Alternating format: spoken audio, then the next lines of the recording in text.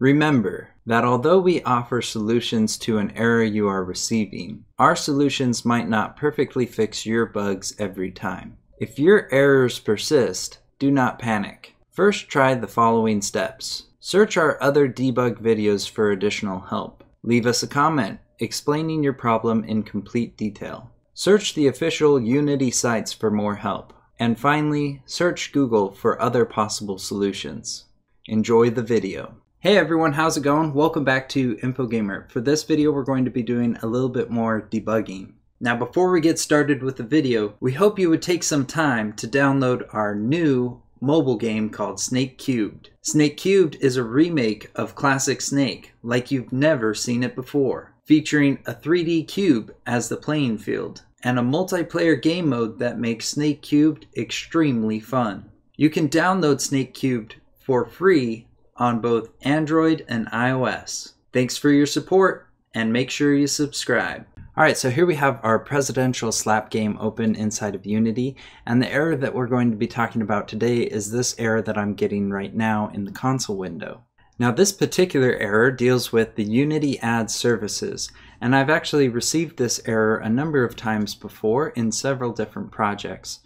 And through my experience, I've been able to figure out the cause behind this error and some easy solutions as to how to fix it. But let's take a closer look at the error that we're receiving within our console window.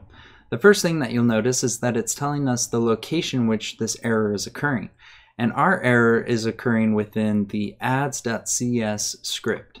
And the next part of this line is the location within that script that the error is occurring. So this first number in parentheses is the line number, and the second is the spacing from the left-hand side. The error code that we're receiving is an error CS0103. And the message that we're receiving is that the name advertisement does not exist in the current context.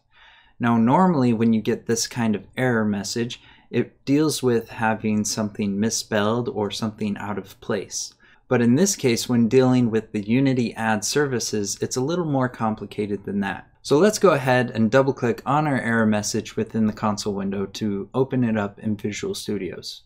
Now, as you can see here, our ads script is fairly simple. All it really is one variable, which is the number of times a player can play the game before we try to show them an ad. And then every time the script runs in the start function, we decrement that variable by 1. And then we have a public function which will play an ad if the advertisement is ready and if the times variable is less than or equal to 0. But as you can see here, Unity's advertisement class is not recognized within the current context, nor is the Unity engine.advertisement namespace active. Now, there's a number of reasons as to why this could be throwing an error. The first one that I'll mention is that it's possible that you don't have the correct build platform selected. The Unity ad services is only supported on Android and iOS. So if you don't have one of those platforms selected within your build settings, then it could be throwing an error. Now, the best way to fix this is by using what's called platform-dependent compilations, which is essentially commenting out sections of your code when certain platforms are not active within your build settings. To do this, all you have to do is open up the section that you want to be commented out by typing #if. Then you want to follow this #if with the platforms that you want associated with this segment of code. And so for us, we want Android and iOS. And so we're going to type Unity with all caps, underscore, and then Android. Then we need to put double vertical bars for or, and we'll do Unity underscore iOS. Then you need to jump to the end of the section that you want commented out, and you need to type #endif. Now, Unity has a whole documentation on the different platforms and keywords that you can use with these special if statements, and I'll link that in the description below. But as you can see, our code is still active and we're still receiving these errors. That's because the current platform we have selected within our build settings is Android. And so we're receiving this error message because of another reason. The next possible reason as to why we're receiving this error message is because we have not enabled our Unity ad services. And so I'm going to go back to Unity, and I'm going to click on the Services tab. Now I've already gone ahead to register this project with the Unity services.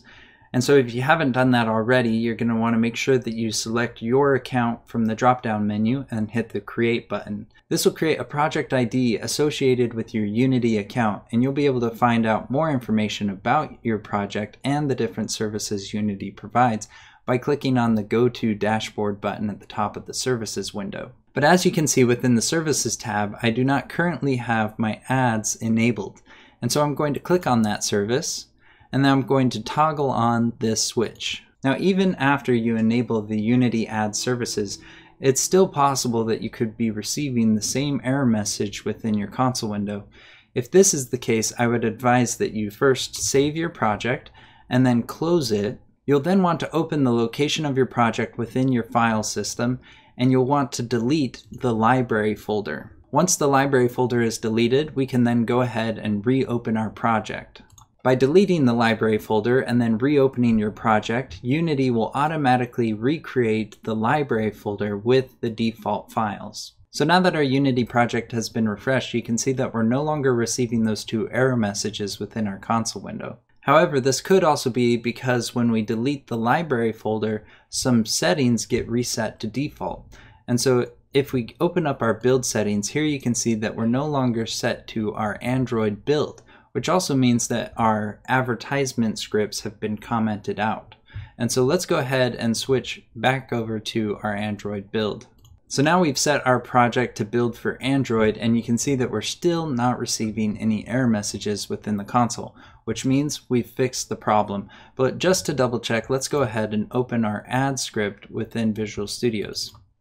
And here you can see that Unity's advertisement class is now recognized, indicated by the green coloring. So there you go, we were able to fix the problem. Now if you ever received this error message where it claims that the name advertisement is not recognized within the current context, then try the 3 steps that I pointed out in this tutorial. First, you want to make sure that you have the correct build platform selected. And if you don't, then you want to make sure that you're using the platform dependent compilations. If that doesn't work, then you want to make sure that you have the Unity ad services enabled. And finally, if you're still receiving those error messages, then you can delete your library folder and reopen your project. I hope this video was helpful and that it pointed you in the right direction. If you found it to be beneficial, make sure that you give it a thumbs up and share it with your friends. Also make sure that you subscribe to our channel so you can be up to date on all our latest videos. Thanks for watching, and we'll see you next time.